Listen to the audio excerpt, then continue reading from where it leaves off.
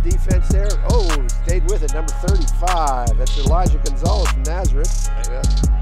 Bird, swish. There we go. Number 35 from downtown. That's Elijah Gonzalez. I think he shoots it a lot. Okay, there we go. That was a hard shot. Yes, it was.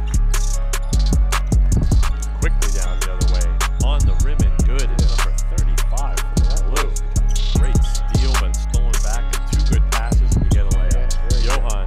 27 seconds. He's definitely an honorable mention. Rocking and rolling, pull-up jumper is good. Okay, 35. Hitting the jumper. Elijah Gonzalez from Nazareth area. He's a sophomore. Lost the most, too. Nice drive, good block. MVP from Nazareth. And you're a freshman, right? Yeah, I'm a freshman. You're looking good out there. Elijah Gonzalez, tell me about your experience here today.